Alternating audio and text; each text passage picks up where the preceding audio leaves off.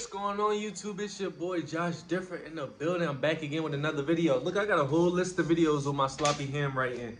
Whole list of videos, so we about to have them coming back to back to back to back. You already know. So, let's talk about narcissist friends, man.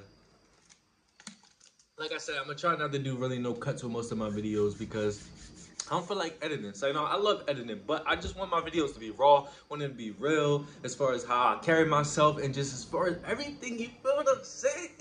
So, let me stop. All right. Narcissist friends are weird and petty. They are weird and petty. I think that's what the title of the video is gonna be. But they're weird and petty. I got so many story times when it comes to narcissist friends because, as you know, I'm a scapegoat, but besides that, I'm a chosen one, chosen by God. I'm a chosen one. I'm a star seed. So for some reason, these type of individuals draw to me. I'm a targeted individual. If you don't get it, you don't understand it, then don't even comment, because I've had people comment, "You're not perfect. You're not perfect.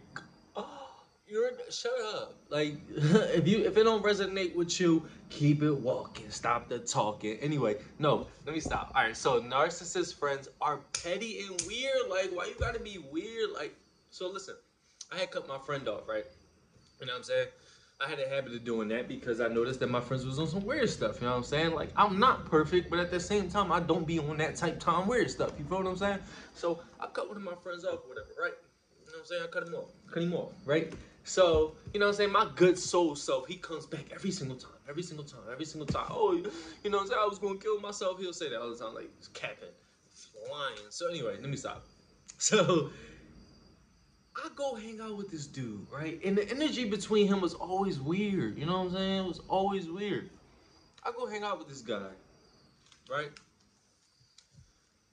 I'm about to leave, but I'm tired. I'm super tired. We was out late or whatever. So I said I'm gonna crash at his house or whatever, right? Crash at his house. My keys are in my pocket. Mind you, I wasn't self-aware at this time either, so I didn't think like this. But anyway, so my keys are in my pocket. He wakes me up to tell me my keys are missing. Why are you randomly looking for my keys, first of all? Second of all, my keys were in my pocket. Third of all, I just didn't think about it. You feel what I'm saying? I didn't think about it, so it was like, it was just confusing to me. I just went for a run or whatever, and I was thinking about it on my way back, because, you know, sometimes these situations, like, considering I'm the scapegoat and dealt with narcissistic abuse and stuff like that, I sometimes have these thoughts just running back in my head. Things just click. Once I start doing research on this situation, things just click. And sometimes I just be going about my day, you know what I'm saying, trying to live in the present moment. That's what I've been trying to do. And things will just click in the back of my mind. So that situation clicked when I was sleeping on his couch. And I woke up kind of like checking my pockets. He like, "Yeah, your keys missing. You can't find your keys." So that means he went in my pocket while I was asleep. I'm a heavy sleeper. He went in my pockets while I was asleep, and then act like he couldn't find my keys. And then all of a sudden, my keys popped up, and he knew where they was at. So in my mind, I'm leaving. I'm gaslighting myself. I'm thinking like, nah, this dude ain't taking my keys. There's no way he took my keys. But he really took my keys out my pocket and pretend like he knew where I was. I mean, just pretend like he didn't know where they was. Like, weird and petty, mind you. This is the same guy who I had issues with in high school. So we met while having issues. And if he see this video, I don't care. He knows I don't like him. He ended up at one of my last jobs and was like, "Yo, we should hang out. Can you unblock me?" That's what he said. Why would I unblock you, bro? Why would I unblock? I wanted to be like, "You narc, mother," but you can't do that. It'd be so funny if you see this video. Shout out to him, you know what I'm saying? It's like, no. Nah, for real.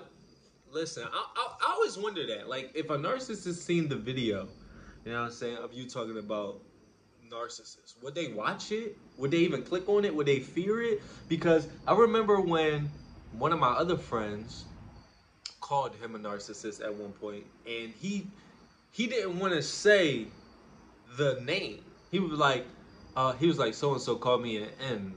What was that? He was like, what was that word again? And I was like, narcissist. It's like he was scared to say it. And I know all of them not like that, because I know some narcissists who obviously would say it out their mouth. I know a narcissist who is self-aware.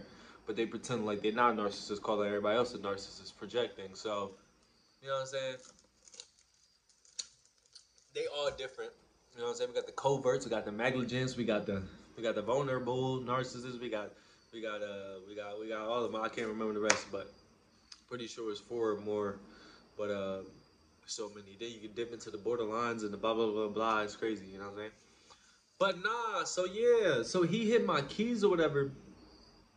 And that was like the weirdest thing. I'm trying to think. There's so many situations, me dealing with narcissists where they're petty and weird. But that was basically the one I wanted to talk about. But comment below and tell me any weird stories that you had dealing with narcissists, how they were petty and weird. You know how they rock. You know how they get down. Because like I said, as a chosen one and just studying this all the time, I just study this all the time. So you can kind of recognize, even looking back, who was a narcissist in your life, who was a codependent, who was just following society's way of being. Because to be honest, you know, we live in a narcissistic society. Now, it's not on the level of complete narcissism, excuse me, or these personality disorders, because these people with personality disorders cause so many problems. Let me sneeze. Bless me. They cause you to have PTSD and, you know, so many different traumas. They cause you to trigger traumas that you already had, whatever the case may be. But yeah. So comment below. Let me know any crazy petty stuff that narcissists in your life did. You know what I'm saying? And remember, like I said, stay safe. It's your boy Joshdifferent, mind, body, and soul. Be careful, because these narcissists, they out here. These psychopaths, these sociopaths, they out here. They trying to bring us down. Stay chosen. Chosen by God. Chosen by yourself.